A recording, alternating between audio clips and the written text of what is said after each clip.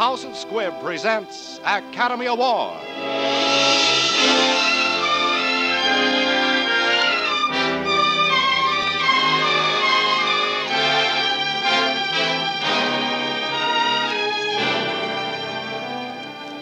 Every week, Squibb brings you Hollywood's finest. The great picture plays, the great actors and actresses. Techniques and skills chosen from the honor roll of those who have won or been nominated for the famous Golden Oscar of the Academy of Motion Picture Arts and Sciences.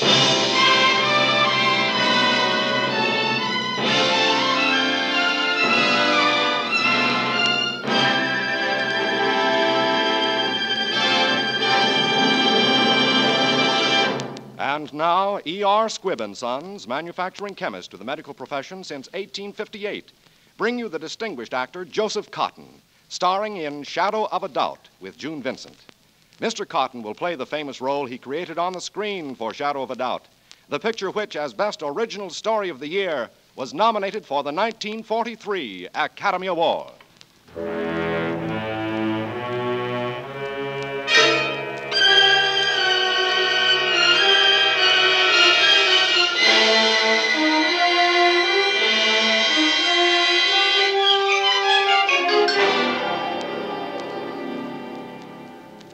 This is the story of a weary traveler who had journeyed far, peered into the dark corners of life, and with the breath of phantoms on his neck, shook off pursuit for a few days and sought refuge in the only light-filled bit of the world he had saved to hide in, the placid home of his next of kin. Here, at least, he can relax, for here he is of the nobility, salt of the earth, the proverbial wealthy and mysterious Uncle Charlie. It wasn't the biggest yacht in the world, but it had a nice little fireplace in the library, and the bar was paneled in bleached mahogany. You pressed a button, and... Yeah. What am I talking about? All that's over. Let's talk about you, my beautiful niece and namesake, Charlie. That's the prettiest dress I ever saw. Well, we like it, too. I think so, too, Uncle Charlie. Charles, don't you remember? Remember? Remember what? Well, Uncle Charlie, you sent it to me. I did? Don't you remember? Of course, I've grown. I had to sort of fix it. Oh, say, I've been forgetting something all this time. Here, I've been saving these under my chair. For you, Joe, a little present. Oh, you didn't have to think of me, Charles. Presents are all right for the children. Ooh, look at this beautiful wristwatch. Say, fellas at the bank will think I'm quite a sport. Huh? Oh, Charles. Charles, how beautiful. Silver foxes for you, Emmy. Oh, I've wanted one all my life. Oh, Charles, you are the kindest brother in the world. Oh, nonsense, Emmy. I can afford it. I get more pleasure out of giving than receiving. And now, these, Emmy. These miniatures of our mother and father. Charles, did you have these all along? All along. Oh. All these years I've been away, safe in a deposit box, stored away safe, no matter where I was. Grandpa and Grandma? Yes. 1888, 58 years ago. My, she was pretty, and he is sweet. Everyone was pretty and sweet then, Charlie. The whole world. A wonderful world. Not like the world today. It was great to be young then. But we're happy now, Uncle Charlie. Look at us. For once, we're all happy at the same time. And now, for your little present, Charlie. No, I don't want anything. Right now, I have enough. Before you came, I didn't think I had anything, but now I don't want another thing. No, what could be the matter with her? Oh, she's all right, just excited. I'll go into the kitchen with her. She'll like this when she sees it. Yes, I'll say. Why did you follow me? I meant it. Please don't give me anything, Uncle Charlie. Nothing? I can't explain. You came here, and Mother's happy, and I'm glad she named me after you and that she thinks we're both alike. I think we are, too. I know it. It would spoil things if you gave me anything. You're a strange girl, Charlie. Why would it spoil things? Because we're not just an uncle and a niece. There's something else. I know you. I know that you don't tell people a lot of things. I don't either. I have a feeling that inside you somewhere there's something nobody knows. Something nobody knows? Something secret and wonderful and... Well, I'll find out. Well, it's not good to find out too much, Charlie. But we're kind of like twins, don't you see? We have to know. Here, give me your hand. Here, no, the other finger. Now. Thank you. But you haven't even looked at the ring. I don't have to look at it. No matter what you gave me, it'd be the same. Here, now let me show it to you. It's a good emerald, a really good one. And good emeralds are the most beautiful things in the world. Well, you've had something engraved on it. I haven't, but I will if you'd like me to. But you have, Uncle Charlie. You have it. It's very faint. It's way down under the stone.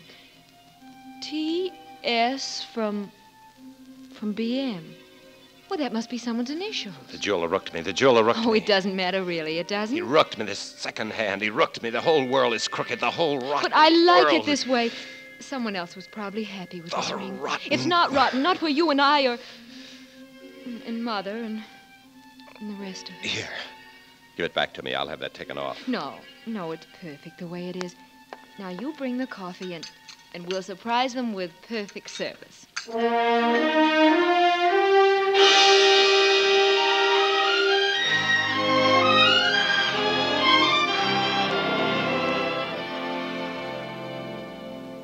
Well, Charles, you just sit here and relax. Oh, thank you, Emmy.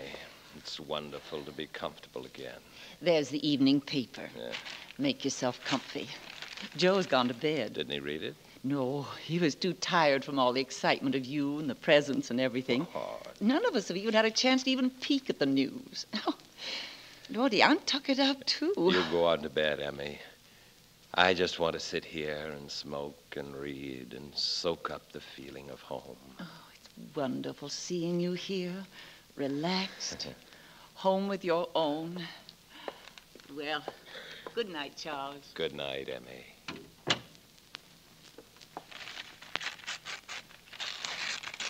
Uncle Charlie, Hello. what's the matter? Nothing. I just saw something in the paper that interested me, so I tore it out. Oh, well, I brought you a pitcher of cold water. Mom said you wanted it. Oh, thank you, Charlie. You're very thoughtful. Sweet dreams. Uncle Charlie, Oh. I know something. I know a secret that you don't think I know. What secret? I know that there was something in that evening paper about you. About me? In the evening paper? About you. Please show it to me. I won't tell a soul. Oh, Charlie, you have me. But it wasn't about me. It was about some people I used to know. Well, let me see. There, now I've got the clipping and I'll prove it. Oh, Here, give me that. It's none of your business. Uncle Charlie, you're hurting me. Your hand. Oh, Charlie. I didn't mean to. I must have grabbed you harder than I thought. I was just fooling about it. It was just some gossip, not too pretty, about someone I met up with once. Nothing for you to read. You forget it. I am sorry, Uncle Charlie. I was only trying to tease you. I know. I know. Good night, Uncle Charlie. Good night. Good night. And pleasant dreams.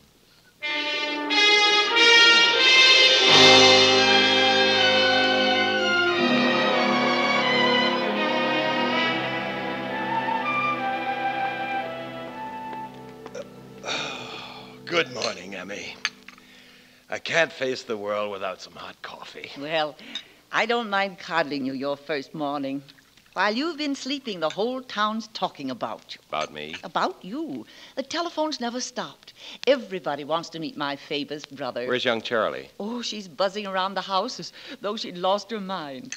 You see, you're not the only celebrity in town. The whole Newton family's going to be in the limelight. What are you all up to? Well, a young man came here this morning, said his name was Graham. He wants to interview everybody in the house. Interview everybody? Yes, it's a kind of poll. It's called the National Public Survey. How did he happen to pick this family? He wanted a typical American family. When do I happen to come here? That's what I asked him. What'd he say? Oh, he said they looked around all over and finally decided on us. Well, if he's going to ask a lot of questions, he can leave me out of it. Why, you have more to tell than any of us. He's going to take our pictures, too. Pictures? Yes, you see, there were really two young men. One takes the pictures. Oh, there were two of them. Yes, very, very nice young men. One of them is really very handsome. Well, Charles, it certainly looks like the Newtons are going to be real famous.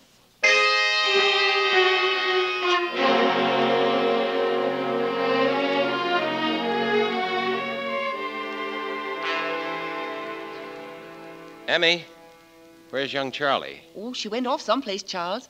I think she's having a sandwich down the corner with one of the young men who was here today taking pictures. Mercy, they were particular. I bet I had to break 24 eggs in mixing that cake so they could get just the right picture. Why did she go with that young man? Well, to tell the truth, Charles, I think she's peeved at you. Oh, really? Why? Well, she said that when they were taking pictures of the upstairs today, one of them happened to take your picture as you came up the stairs, and you made him give you the film. So I did. Invasion of privacy, my dear. I won't tolerate such goings-on. How do we know what those young men would do with those pictures? Mercy me, Charles, I'm sure I don't know. But you're so much smarter than we are. If you say they can't take pictures, well, they just can't, that's all. I don't like young Charlie talking to those men. There's something about them I don't quite like. I'll have to have a talk with her when she gets back. Tell her I want to see her, Emmy. I want to see her the minute she comes in.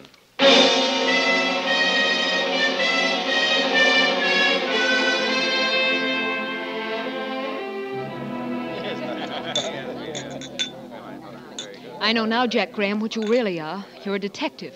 There's something the matter, and you're a detective. Charlie, listen. I don't want to listen. You pretended to be making a survey. You fooled us all. You've got to listen.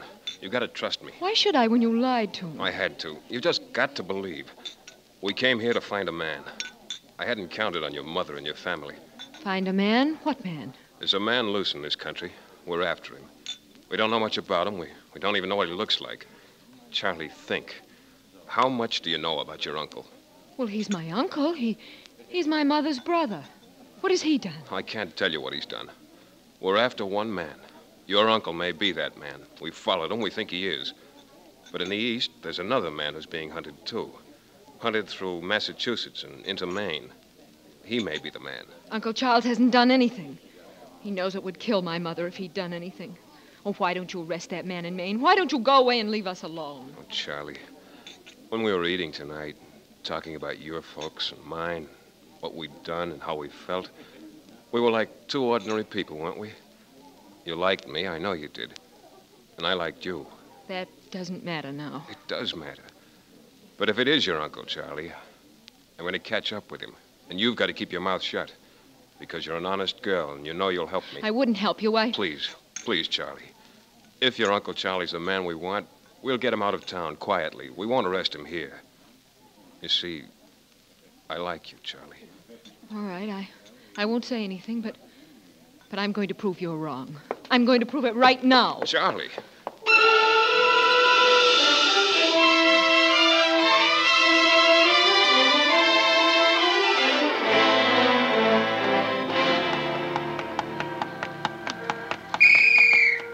Say now, Charlie Newton. Hold on there, young lady.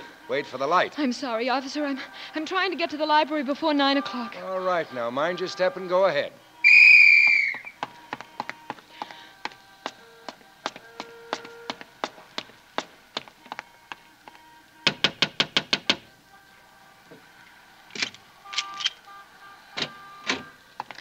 Really, Charlie, you know as well as I do that this library closes at 9. I'm terribly sorry, Miss Cochran, but there's something in a newspaper I've got to see.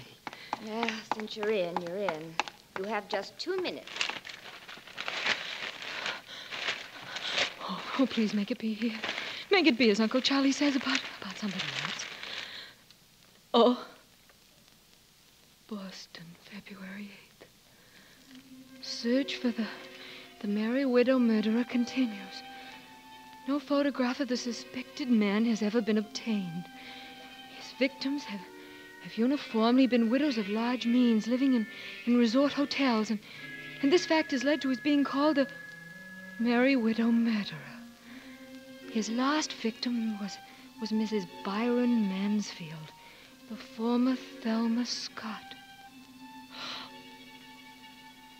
The ring. T.S. from B.M. Time to go, Charlie. Now, please, I'm tired after a hard day on my feet. All right then. Thank you.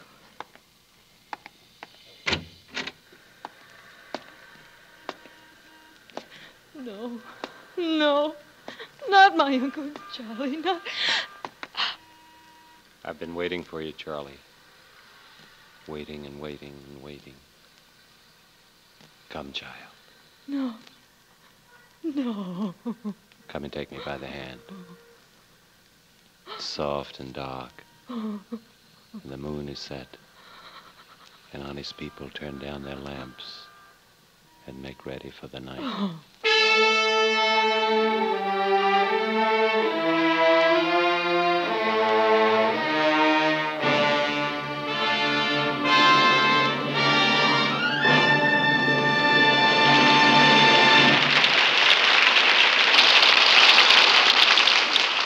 A note of mystery is fine in a drama, but when it comes to choosing a dentifrice, well, then you want to know what to expect.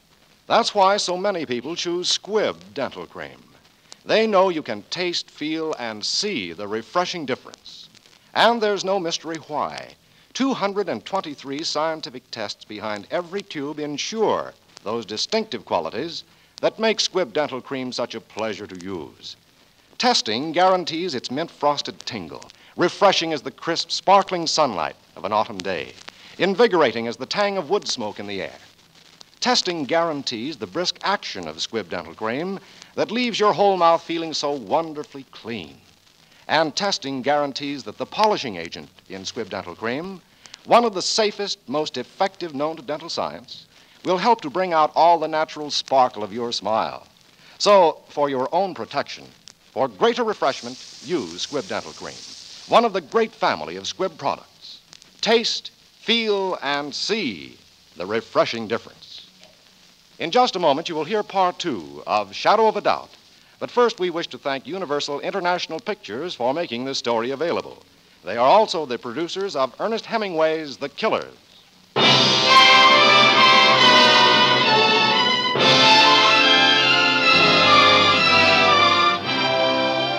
And now, the House of Squibb presents part 2 of Academy Award, starring Joseph Cotton in Shadow of a Doubt with June Vincent.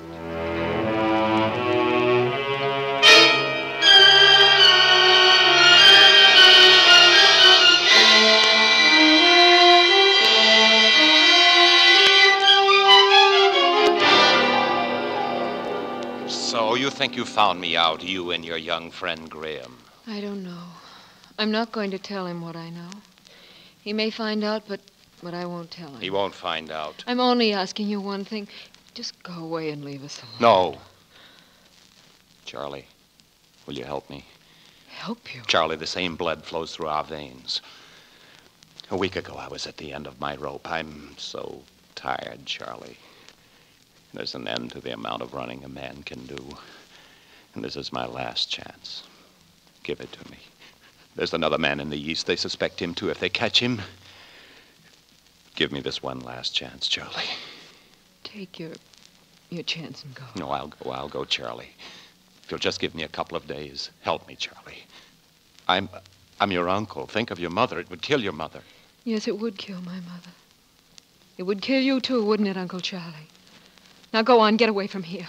You can have your few days. You realize what it means if they get me. The electric chair. I count on you. Don't forget you said it yourself.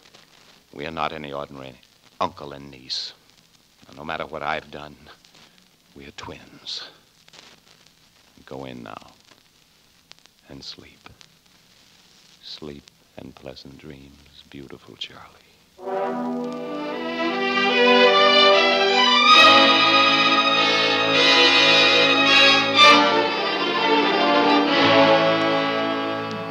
Charlie, let's go in the garage. I've got to talk to you. Yes, Jack. I don't know how it happened, but it did. They tracked down the other man. In trying to run away at the airport in Boston, he backed into the propeller of a plane that was warming up. Well, the heat's off your uncle. Uncle Charlie's innocent? Aren't you happy?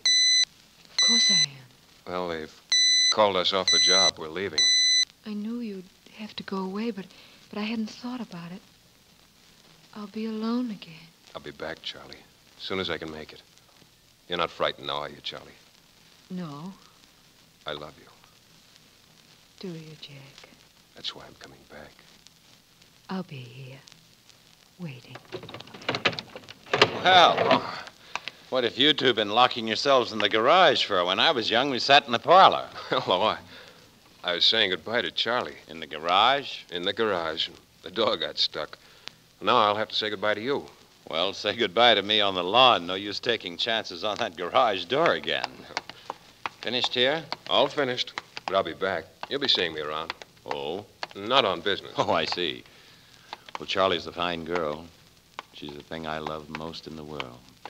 Have a good trip, Mr. Graham, and don't take any more pictures without permission. Rights of man, you know, freedom. We'll have a talk about freedom someday, Mr. Oakley. I'll be running along now. I better say goodbye to your mother, Charlie. You coming, sir? Oh, no. I'd better see if I can fix that garage door.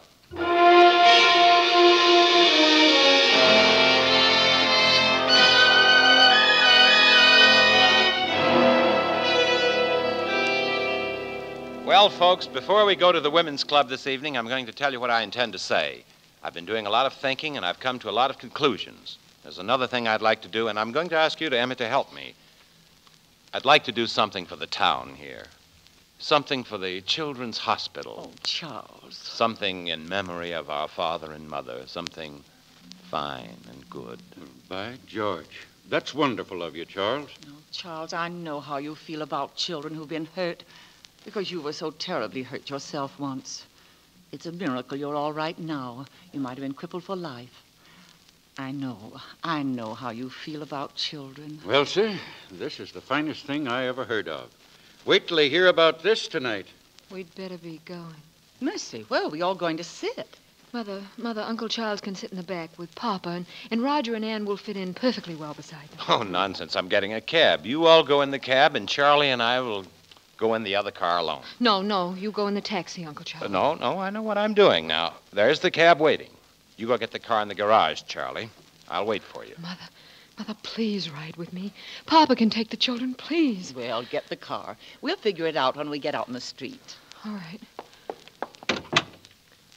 Well, I guess we might as well sit down and wait till Charlie drives around. The more I see that girl, the more I seem to love her.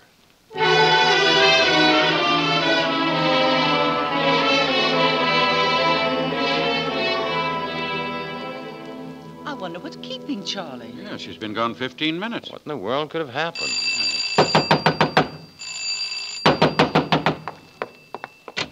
What is it? You better all come quick. I heard someone screaming and pounding on your garage door. There's fumes coming out. I think it's Charlie.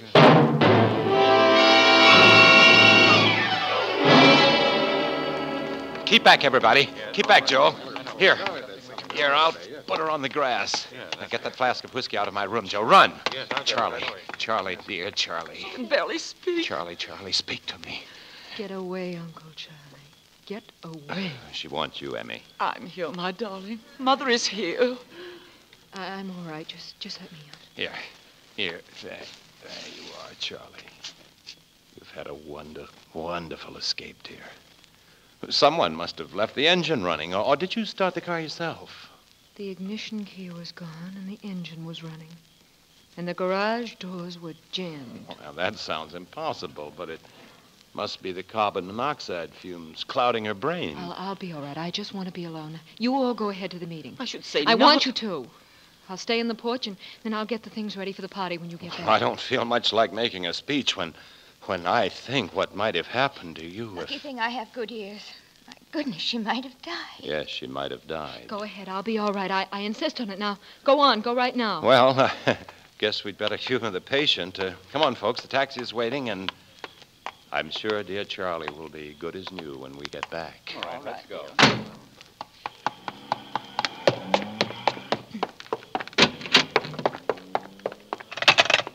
Hello, long distance. I want to speak to Mr. Jack Graham, Hotel California in Fresno.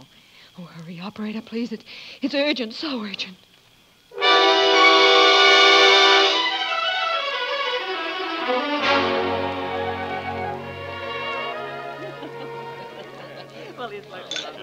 Just a minute, folks. I'd like to propose a toast to our distinguished visitor, who made the finest speech tonight ever heard in these parts. To Uncle Charlie. Thank you. Now, I give you a toast to this beautiful village and its beautiful people. This haven, this place I would rather call home than any place in the world. The place I intend to... Charlie, my child, you're white as a ghost. I'm all right, Mother. I'm sorry, Uncle Charlie. You were saying that you'd rather live here than any other place in the world. And yet you must leave. You must leave tomorrow. Forever. Why, Charlie, you let the cat out of the bag. I was saving the bad news until last. I didn't want to spoil your fun, Emmy, dear, but I got a letter today. Have to leave on the early morning train for San Francisco. Oh, no, Charles, but, no. I'm going to miss you, Emmy. I'm going to miss you all.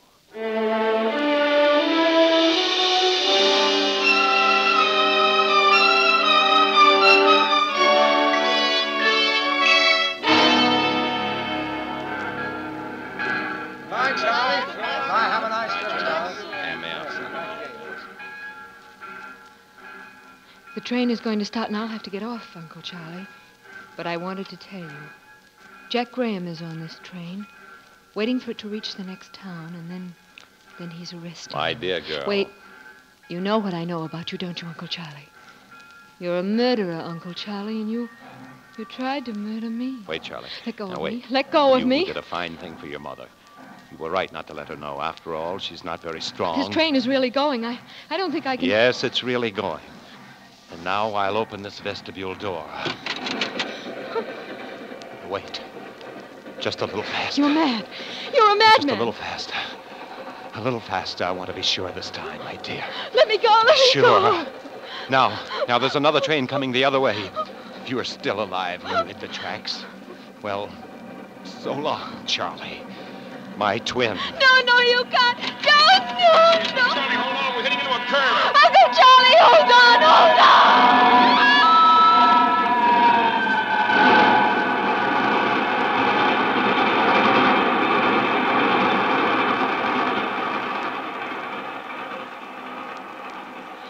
Jack, Yes, darling. he tried to push me. Yes. And then you called him. And he fell under that other train. Jack. My Uncle Charlie is gone.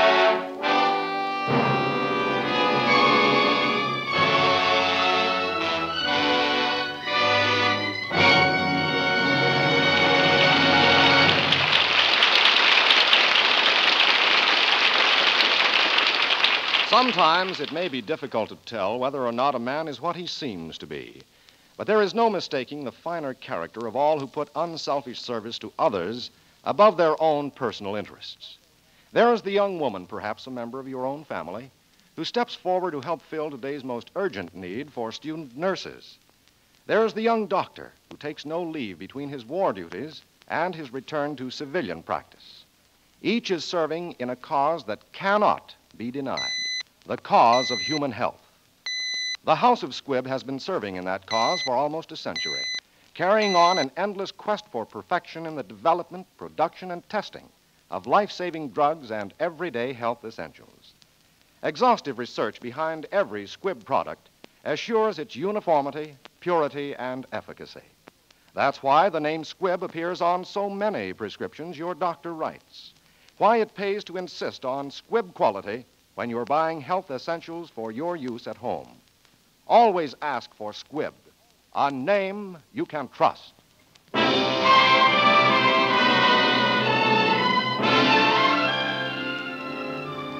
Next Wednesday, another great picture. The House of Squibb will present Academy Award starring Irene Dunn in The White Cliffs of Dover. Today's performance of Shadow of a Doubt was written for radio by Frank Wilson with an original musical score composed and conducted by Leith Stevens. Our producer-director is Dee Engelbach. Joseph Cotton is soon to be seen in the David O. Selznick Technicolor production, Duel in the Sun. June Vincent may currently be seen in the Universal International production, Black Angel. This is Hugh Brundage bidding you good night until next Wednesday at the same time, when you're invited to listen again to Academy Award, presented by the House at Squibb, a name you can trust. This is CBS, the Columbia Broadcasting System.